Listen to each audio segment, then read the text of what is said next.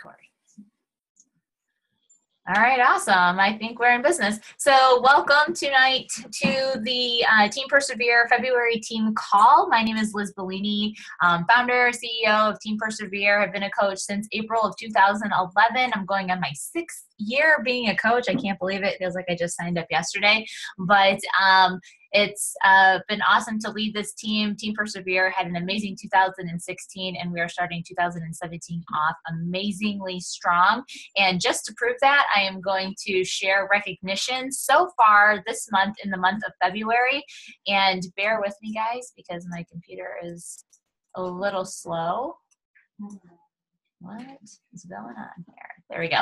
All righty. So here we go. Let's see. Where are we going to start off with? I like to start off with probably volume. Okay, so if you're new to the call, if you're a new coach and you're not sure what volume is, volume basically is generated through people buying things from you, whether they're buying challenge packs or Shakeology or just standalone programs or supplements or anything from your Beachbody website generates volume. Okay, so this particular volume recognition is for this past week. So I usually recognize for 100 volume points or more. So I'm just going to rattle off those that are in the 100 volume point category really quick here. So Misty Russell, who is a brand new coach, Robert Gillum, Amy Salazar, Alyssa Flores, Elizabeth Sweeney, Mason McGowell, Jessica Hendricks, Jessica Garber, Kristen Brennan, Jennifer Duramis, Elizabeth Lambert, Sheila Lewis, Heather Stetson, Corey Schneider, Cheyenne Kirakoff, Vanessa Liu, Andrea Kriskaden, Tracy Dowling, Chelsea Runkle, and Stacy Wilson, and that is 100 volume points or more. In the 200 volume points, we have, let's see here, Jerry Isaacs, Tina Dick. Congratulations, Tina. Tina is rocking it this month. She is hitting Success Club for the first time as a coach, too. And Jennifer Cupcho. And topping the volume point list for this week at 300 volume points or more is myself. Wow. And Heather Stetson. She is about 10 volume points ahead of me. So congratulations to those coaches in the volume category. Next, I want to recognize those coaches who have rank advanced in the past, 22 days since February 1st. Congratulations to Holly Lopper and Andrea Coleman, who both advanced their business to Emerald Coach. Emerald Coach is such a milestone, you guys. It's a chance where you get to earn a secondary way as far as income goes. As just a coach, you earn from an income commission-based standpoint, just people buying from you. But once you become an Emerald Coach, you are eligible to receive a team cycle bonus. So that's great. Congratulations, ladies. And then lastly, I want to recognize 4 Success Club. So far in the month of February, hitting Success Club. Well, actually, let's recognize for people who are almost there. And this was pulled just this morning. So if by chance you hit Success Club sometime between this morning and now, and your points are not correct, I'm sorry. But so far, on the board for the month of February with 2 points, we have Nicole Schmucker, we have Annie Kuffner, Vanessa Liu. At 3 Success Club points, we have Chelsea Placer, Chelsea Runkle, Kayla Christie, Jennifer Duramis, and Jennifer LeGroux, Jessica Conley, and Tony Bellini. Wow, good job. That's my husband. Those are my points. But anyway, he's laughing in the other room. Let's see here, 4 points on the board. Tina Dick, who I just talked to this afternoon, and she just helped somebody with an all-access challenge pack. So that girl is going to be in the club for the first time. Congratulations, Tina. All right. Who do we have in Success Club already? At 5 points, Holly Lapper. At 6 points, we have Amy Salazar, Jennifer Cupcho, and Josh Lambert. And with 7 points, we have Jerry Isaacs. At 20 points on the board, Heather Stetson. All righty. That's what we have so far for the month of February. There's still time to hit Success Club, you guys. We have a little over a week left, so continue helping people get started with that challenge pack. The All Access Challenge Pack is going to be indefinitely available. So just know that was announced on the National Wake Up Call a couple weeks ago and the last week. So that's a really great deal. So we'll be able to still take advantage of that. Until February 28th, it's going to be worth 3 Success Club points. After February, it's going to be worth 2 points. But also now, after February, and maybe even now, I'm not sure, but Shakeology Home Direct orders will be worth 2 Success Club points as opposed to just 1. So if you get somebody signed up with Shakeology Home Direct, it's going to be worth 2 Success Club points, which normally it's 1. So that's great, because I think the last call that we had in January, we were really talking about Shakeology retention and why we need to really talk up Shakeology and really drive it home, really talk about nutrition, because Shakeology is going to be the sticking point in helping our customers get the results that they want. And it's also going to help us have those strong foundation within our business. Okay. So that's good. Alrighty, so let's see here. So for the topic of conversation tonight, I wanted to talk about us coaches and how we really have to deal with the haters of the world, the haterade. And the haters come in all different forms. You know, they come in, disbelievers on our Facebook news feeds. They come in the form of friends and family and coworkers. And I gotta tell you that in the beginning, when coaches first sign up, first of all, it's really a vulnerable thing to put yourself out there on social media to begin with, but to bring to light an unconventional business model like Beachbody coaching, when the world sees all different kinds of people promoting Beachbody. Some do it professionally, some do it not so professionally. And unfortunately, the not so professional ones tend to shine a little bit brighter than the ones who are doing it professionally, and they give us a bad name. So not only is it a vulnerable situation, but we have to kind of fight through to kind of prove ourselves. And I got to tell you that it's a hard fight. And unless you have the personal development and the mindset to know that if you just keep going, you will eventually weed out the haters, and you will find your tribe, and you will find your people who do support you and who do enjoy hearing from you and believe in what you're doing. So here is just a couple of my tips on that, especially if you're a new coach, or maybe you're just a coach that has been around for a while and are still kind of inside your head about being rejected, or dealing with the haters, or dealing with people who seem to have opinion about everything. But I would love for you to share with me your situations in the chat feature, and maybe give me some of your experiences that you've dealt with, so that maybe I can play off of those. But first things first. All right. The number one thing that I try to help new coaches do when they first get started is to share their journey openly on social media. Honestly, that is the number one best way for you to start getting the word out. The wrong way, obviously, to do that is to start, posting your Beachbody links all over the place and saying, hey, I'm a coach, and, hey, check this out. I mean, that just screams buy my shit. And that's a funny kind of phrase that I always kind of joked about when I first started, because that was kind of like how I felt. I was like, I just want people to buy my shit. Like, so just go to the link and just buy my stuff. But that didn't work out very well, because people don't want to be sold to. People want to, have a connection. They want to trust people, people who trust other people, buy from those people.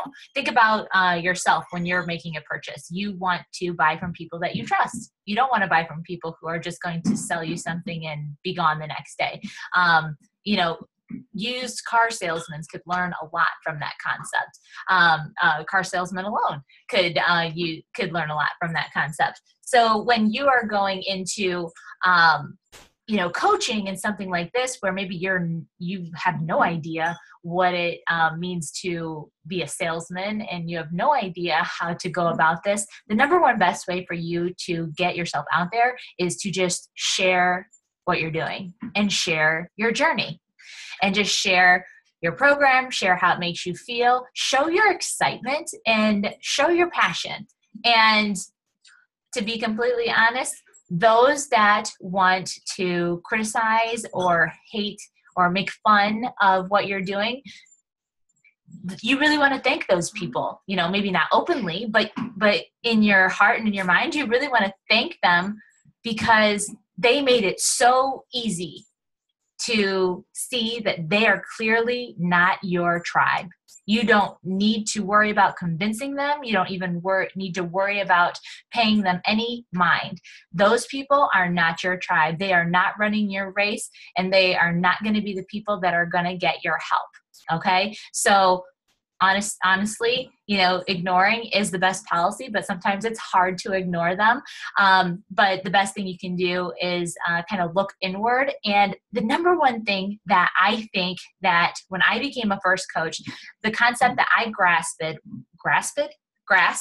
right off the bat was that when people judge you, especially openly, people who want to say things about what you're doing or, criticize you, that says more about them as a person than it says about you.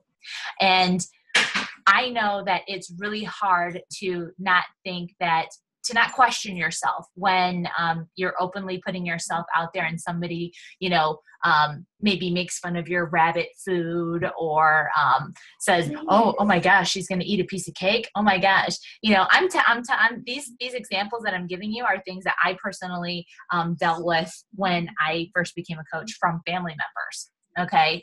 And it was hurtful. It's hurtful when it's people that are, family or friends, because they're the one that is supposed to support you. But for whatever reason, it's so much easier for them to make fun of you. I don't know why that is, but it is. And I had to really, stop myself and say, okay, this is a reflection of them as a person, not me. Even though it makes me feel bad, only I can control how someone else can make me feel.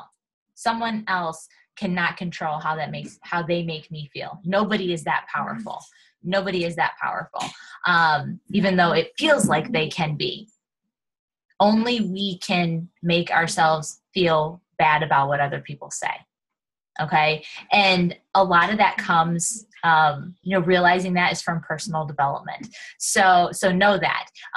Number two, believing in what we're doing, believing in our mission. If you truly believe in the mission that we have as coaches and what we're sharing with Beachbody, then, in your heart that what we're sharing is a good thing, despite what other people say. We know at the heart of what we do that we truly and genuinely really want to help people live a good quality of life. And we have the products that are able to do that. You know what I mean? And I know that social media can be tricky because we can post and post and post about everything that we're doing. And sometimes those posts don't get as much traction as we would hope. And we kind of feel like nobody wants to read our stuff. Nobody's interested because not many people are liking or commenting on it. But the truth of the matter is, and this is so true for new coaches, and it's so true for coaches who lack the consistency in sharing what it is that we're doing. Okay. And this all comes down to Facebook algorithms and science. So basically, when you first jump into something like coaching, people are kind of watching and waiting, or waiting and watching to see what you're going to do. They want to see how legit you are because there are so many coaches, because there are so many other multi-level marketing companies out there. Everybody's selling something, and not everybody stays in stick. Okay. It's kind of like a fad, and people want to see if you're going to stick around and stay, if you're going to be legitimate, if you are going to be around in a year, in 2 years, if you're going to be around long term. People want to join people that they can trust. People want to follow a leader that's going to be there in the long run.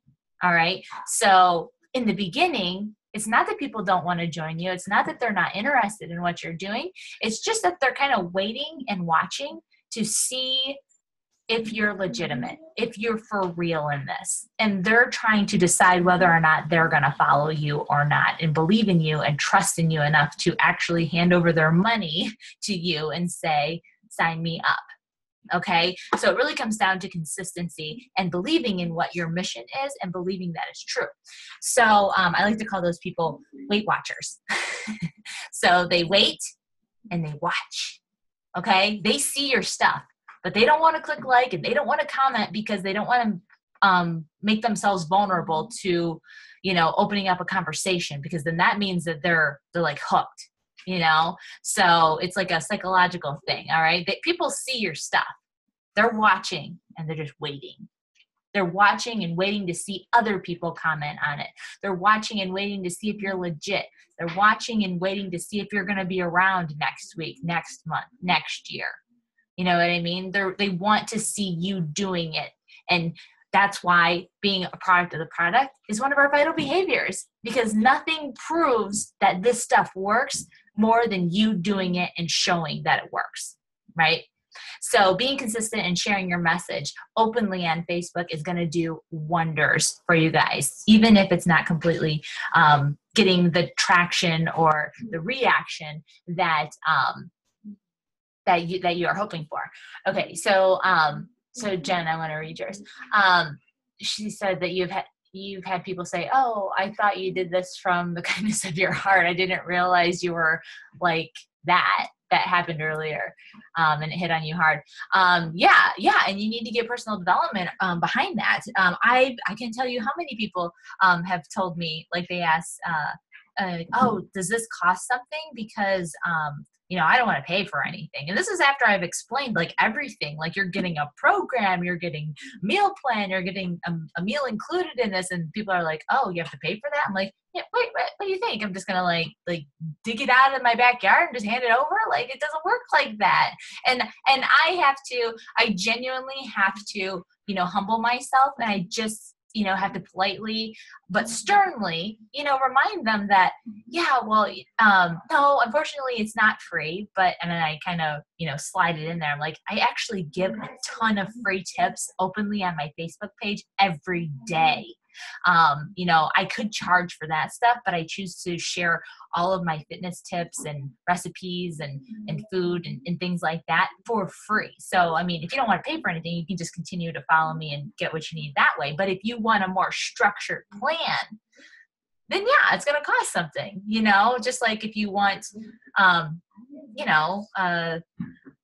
something from Walmart, like a blender or something, like Walmart's going to charge you for the blender, right? It's not free. That's kind of like, what we do. We're a business, right? We're offering a service and you pay for that service. I provide, financial security for my family. This is what I do for a living. I don't come to your place of business and say, "Hey, you're going to give me your goods for free?" No, I got to pay for that. Same here, so I just kind of have to remind people like that. And honestly, it's presenting yourself in such a way. You know what I mean? Presenting yourself as a business, when you're wishy-washy about this, then people think that you are offering stuff for free. So treating your business like a business, coming off like a business will help you along the way too. So yeah, Josh says he seconds that. He has people all the time say that my posts or videos are great and that I'm inspiring, even though these are people who never comment or like my Facebook posts. People are watching. They really are. And I have a ton of people that do that too. I don't know. It's weird. Like I always say that, people are just weird. They just are weird. I'll tell you, one of the biggest things I've realized since being a coach the past 6 years is that people are just really, really odd. I don't know why that is. It's like a, I don't know. It's just like a personal thing. They don't want to make themselves vulnerable. It's a trust issue, and they're afraid if they make themselves too vulnerable, then they show their weakness, or they know other people are watching, and we have to once again remind ourselves that that's a reflection of them. How we work on personal development to work on our issues and, things like that. what most people aren't doing on the outside are working on personal development. Think about yourself as a coach. Did you do personal development before you became a coach? I know I didn't. I didn't even know what it was. Read a book? Listen to an audio? I thought audiobooks were for old people. Like, I did not even. So if it wasn't for coaching, I probably still wouldn't be doing any sort of personal development, honestly, because I didn't know it existed. I didn't know that I needed to continue learning. And what's sad is the majority of people don't. They don't do it. They don't do it. That's why the majority of people struggle. That's why the majority of people have relationship issues. That's why divorce is so high rate. That's why children are failing in school, you know? So yeah, anyway, but yeah, Jennifer, what'd you say? When you feel bad or scared about sharing the package when you come from a place of fear, it can be felt. Absolutely. Absolutely. Even over a Facebook message, like, you know, you portray that in what you say and how you feel, for sure. So just, honestly, it comes down to belief. Really. It really does. I was going to bring Tony in here because, I really just think he wants FaceTime, but, honey, can you come in here? I can. Because you're kind of like, the majority of the team knows our story and how you were kind of against Beachbody from the beginning, but, I don't know if I'd really call you a hater because. Oh, major hater. No, you did. How bad I wanted you to quit? You did the workouts and stuff like that. Didn't mean I approved of the business. No, but we're just talking about more of like, here, do you want to get your face in here?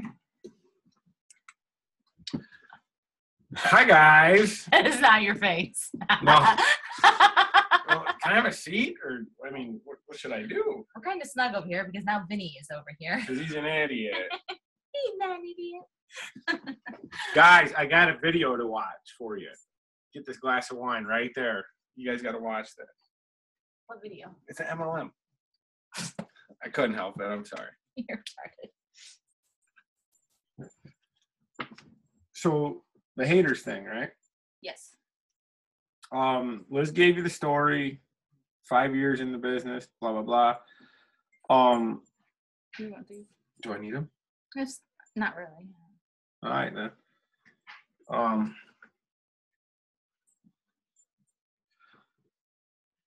So, yeah, in the business for 5 years, lost a bunch of weight. I hate these. Got in great shape, but what had happened was she got so involved with the business that I started to hate it. And then I started to doubt it. And I became one of the people that you will probably have to cross roads with eventually as far as being a naysayer, being... Hey, come out here and start yelling and shit, dude. What? Rolled up, hold you like a lawn chair. A lawn chair. There. It just had to do the mute thing. What?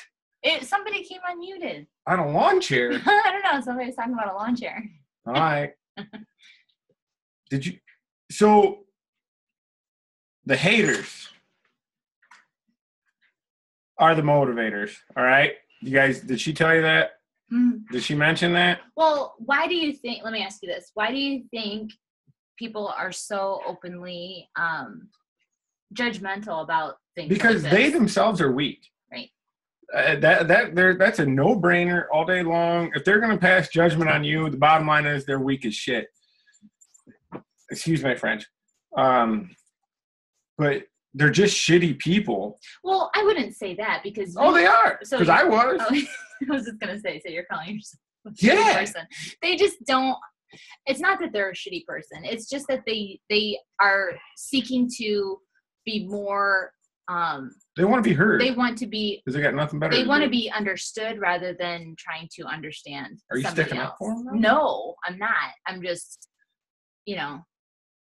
as opposed to just calling them names. Bottom line is you're going to cross a bunch of people in this business, especially you new coaches, that you're going to meet a lot of people or cross paths with people that were like, or that are like I was. Does that make sense? And I was even on board with the program, still am to this day. But the business part is what just infuriated me. And I think a lot of people don't understand the aspects and the balance of I hate my dog, the balance of the business. So that's why they tend to, people are cattle. That's all there is to it. And they all think you got to trade dollars for hours. And Liz and all you guys on the call right now, hi, everybody. You guys are proving that to be wrong, right? So, God, I want to tell you to just ignore them or let them be your motivators. But I think eventually they come around. If you do haters if do. You do it if long you handle enough. it properly. And if you do it long Hell, enough. I came around. Well, yeah, but why did you come around? Because you saw. I don't think I had a choice. Well, you saw the consistency, and you finally saw that I was legit, right? I was legitimately doing this, and it legitimately worked for somebody who stayed consistent in it. I would, like I said, I just use them as motivators, really, because I think, honestly, I motivated you. You did. The more I bitched and moaned and complained and cried about the woe is me time and this, that, and the other, she worked harder.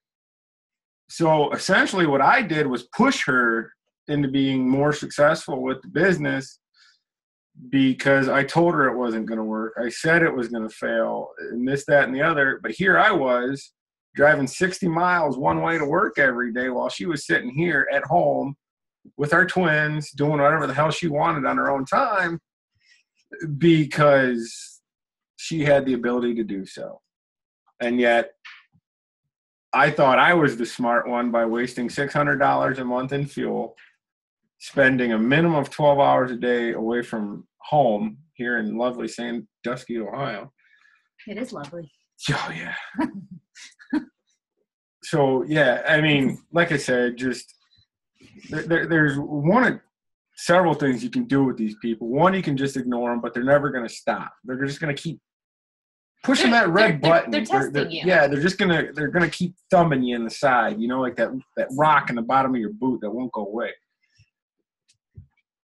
They're gonna stay there until you prove them otherwise. So the bottom line is just put your nose to the grindstone.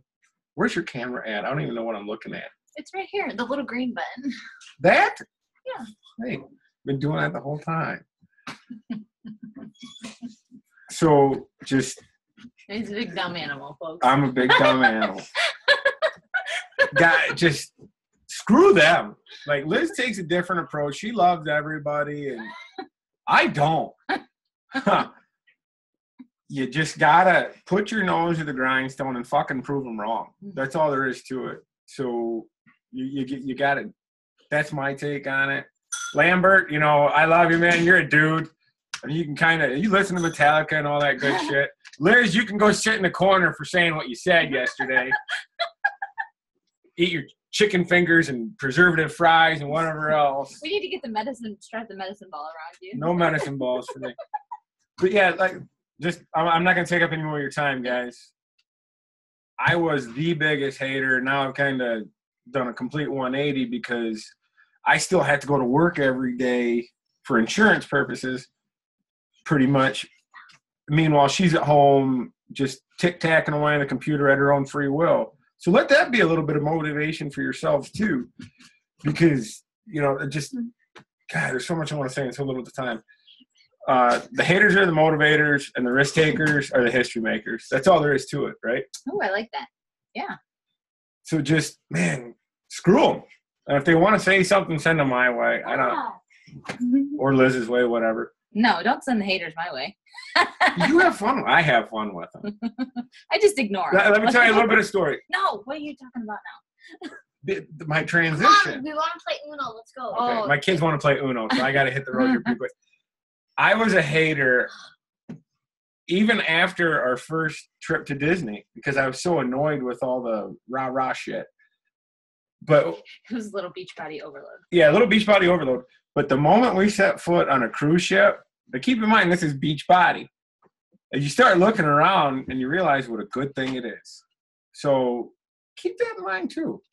If you know where I'm going with that. The bottom line is just stay focused and all right, these kids are coming. Stay focused, guys. Good luck.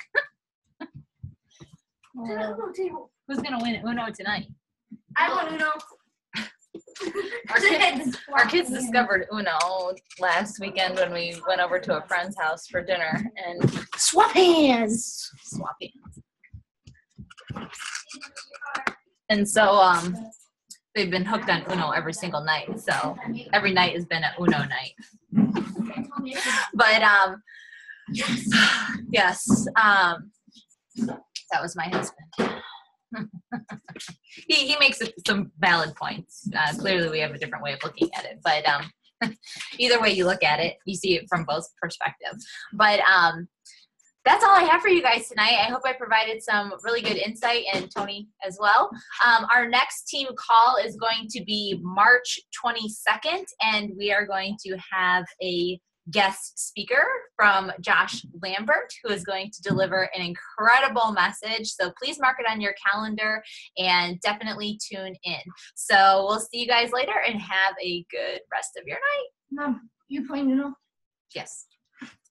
Somebody get a deck for her.